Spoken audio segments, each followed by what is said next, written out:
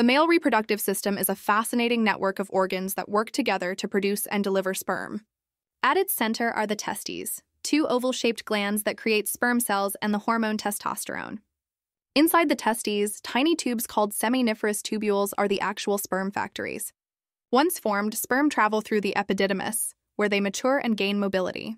During ejaculation, sperm move through the vas deferens, a muscular tube that carries them toward the urethra. Along the way, glands like the seminal vesicles, prostate, and bulbourethral glands add fluids that nourish and protect the sperm, forming semen. This then serves as the passageway for semen to exit the body.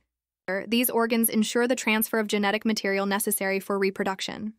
Hormones from the brain carefully regulate this entire process. Every element plays a vital role in fertility and male health, making the reproductive system a true marvel of human biology.